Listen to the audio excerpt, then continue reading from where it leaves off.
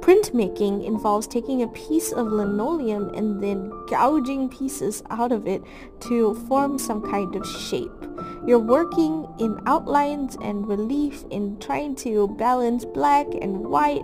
It actually is really fun. It's a way of challenging the brain to think about art and shape in a completely different way from just like sketching on paper with a pencil. You're working in reverse essentially. And you know what?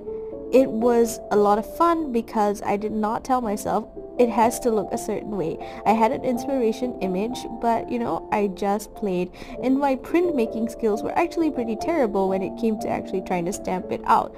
I also tried using acrylic paint with somewhat better results. I'm going to need to try this again.